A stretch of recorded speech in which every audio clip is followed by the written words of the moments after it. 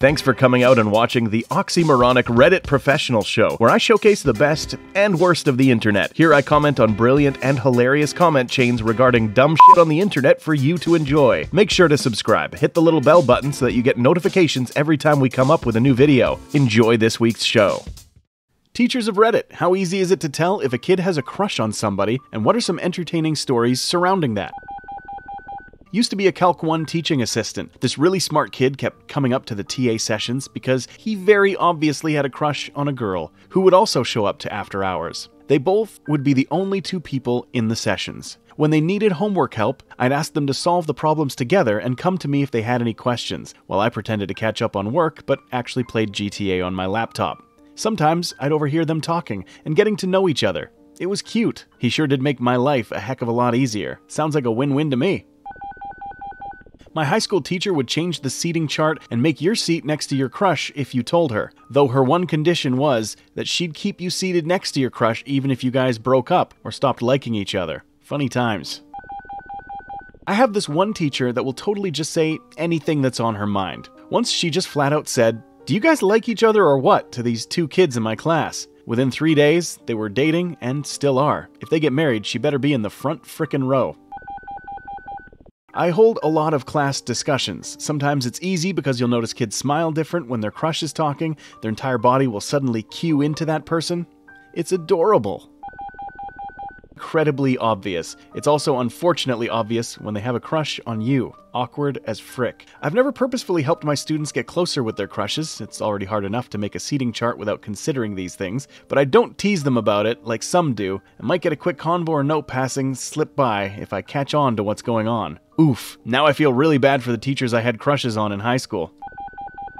I'm more than positive my teacher, shipped me and my now girlfriend when we were in 7th grade. For some reason, 3 weeks into the school year, he moved a few people around and put this girl in front of me, and we started talking pretty fast. Never got mad if we were done with our work and turned around to start talking to each other. Never teased us either. He even rearranged the entire formation of desks a few times and always sat me and her together. We've stayed together through middle school and high school, 10 years and counting, and are planning on getting married. Hope you're inviting your teacher. God, if my 8th grade math teacher was on Reddit, she'd tell a story about she had to tell Flynn Lives, "Hey moron, stop playing SimCity 2000 for a second and pay attention to the girl sitting next to you who is literally professing her love to you."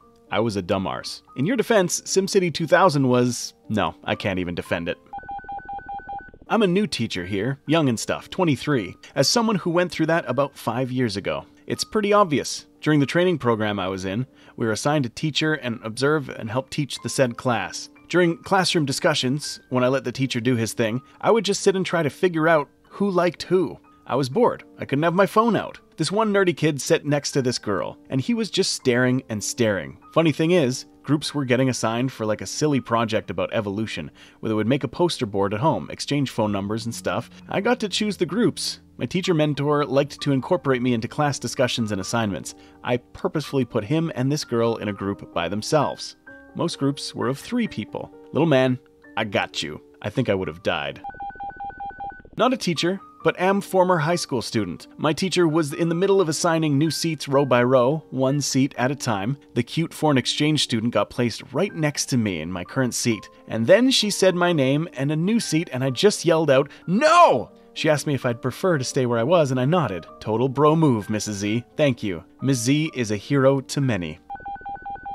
Student here. One of the teachers I had would place people next to each other sometimes if the teacher thought that some people might have a thing for each other. It was always the wrong people though, and nothing really came of it. Teacher. It's usually easy to notice on students that are more reserved or a little troublemaker. It's amazing how a little crush can turn Johnny Never Talks into a student who raises his hand to answer every question. I currently have one who can be a handful and is not the best at personal hygiene. One day he showed up with a hairbrush and 6 bottles of Axe body spray, so that put off red flags. Sure enough, at recess, I see him with a girl on the swings. Working with 6th grade, it's fun to watch this new stage and give them crap about crushes. Just don't light a match around him.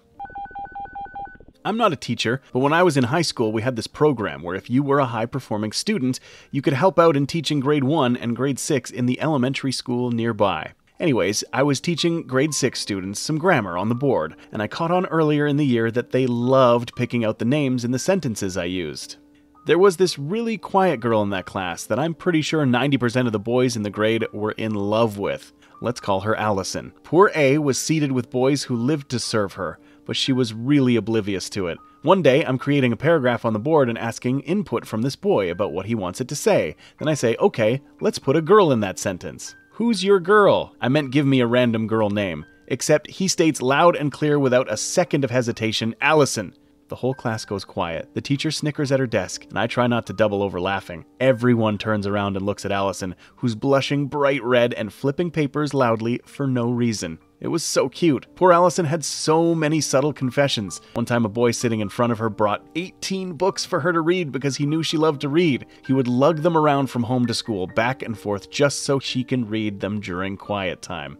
She thought he was carrying 2 books at the most and was switching them out every day, but he didn't do things halfway like that. Not to mention another time an older boy held her hand down in the snow for too long. She came to me holding back tears and asking me to please help with warming her hands. She couldn't feel them. The older boy's younger brother, who was in class, kept hugging her, holding her hand, warming it so gently. Then when she was okay, he ran out of the class and beat up his big brother. I have a whole lot more stories. She just stuck out to me so much because apparently she had been going through that since her 2nd grade year. She was a very smart and capable girl, not really the helpless type, so it bewildered the teachers why the boys put her on such a pedestal. Not a teacher, but looking back on myself in high school, it had to be painfully obvious. She would take my hand and draw on it all class. That was already a red flag. But she also would place my hand all over and give me a feel of everything. As a teenage boy, I didn't mind, but boy was it not subtle at all. Ended up going to 2 homecomings and prom with her, so Kat was kind of out of the bag after that. Oh man, the longing stares across the room. The almost creepy, wistful what-ifs you can just see in their eyes. When I was in middle school, that was me. It's almost painful how relatable some of these stories are. Didn't realize I was so obvious and oblivious at the same time.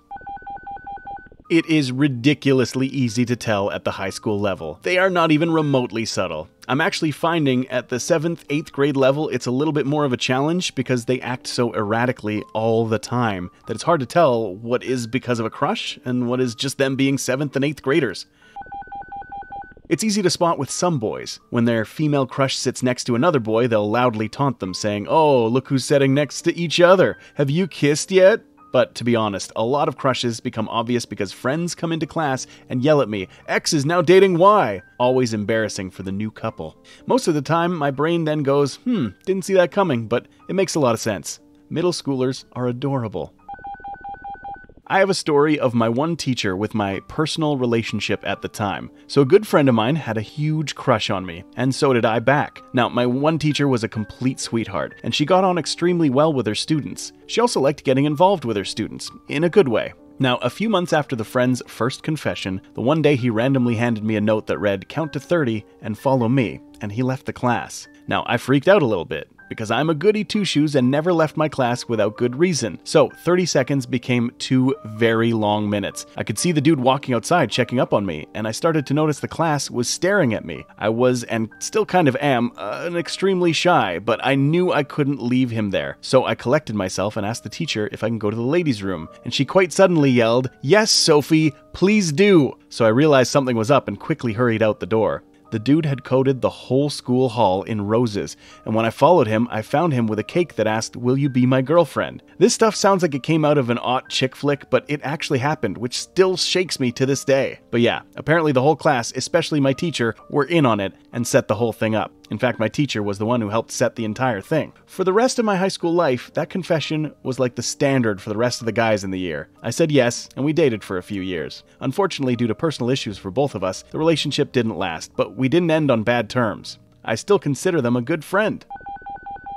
Oh my god, yes, we always know. The most blatant one is when a student came to me talking about how one of the girls in class kept looking at him and he couldn't focus. It's weird, and she looks like a bug. I pulled her aside to ask if she liked him, and she nodded up and down, really fast and excited. I had to talk to her about not staring, and she said she understood. She stopped staring, but started sitting in front of him and twerking in her seat or dropping things and bending over to get them in front of him. They were in 6th grade. We had multiple parent-teacher conferences about it. I had a student leave me a note once stating that she liked the boy sitting next to her. He used her for answers in class and ignored her the rest of the time. She was such a sweet girl, it was hard to watch. I really hope she started to be interested in boys worth her time when she entered high school in the following year. Teenagers are so gossipy, they just make obvious jokes or just tell me, the teacher, who's their friend's crush just to make them feel uncomfortable. It's pretty adorable, especially because it's usually boys and they are so shy about it. I teach K to 8, and some of the older kids will tell me, or their friends will tell me, a lot of the 5th grade girls like the middle school boys, and they just get all giggly, and it's pretty adorable. There's a few of the slightly younger kids who I can tell might end up dating when they're older because of how they bicker. Just watching the dynamics that go on in the school is generally entertaining. I'd imagine it's like watching a show of hyperactive community of monkeys socializing. I worked in a 4th grade room with 2 other teachers, and we had a bit of a bet all year about which of the boys, who had been stuck with the same class of girls since kindergarten, would fall in love with the new girl. We'd constantly point out signs to each other about our favorite contenders. Poor new girl was totally oblivious to all of it. I won in the end. We overheard the boy I was betting on asking her out on the last day. She told him she wasn't ready to date yet. Poor boy. It's always the quiet, nerdy ones. I had a huge crush on my history teacher in high school. I'm pretty sure he could tell too, because I was constantly drawing and painting pictures of him, and I had him pose for a portrait once. Wonder what he thought, lol. At the high school level, it's really simple actually for boys, which is surprising because it never seemed that way when I was a teen. You see them doing everything they can to get closer to the young lady and impress her. Chemistry? Hey Mia, I don't know this. Can we be lab partners? Alg I? Oh, I know the answer. Let me reach over you and show you. PE, look how hard I can throw the dodgeball. Doesn't my strength impress you? Misc, hey, it's track preseason. Even though we run totally different events and distances, want to train together after school? If you enjoyed this week's effective way to waste time, hit that like button and subscribe for more content like this. If you are enjoying the series, leave me a comment below. A special shout out to the content creators. You frickin' rock.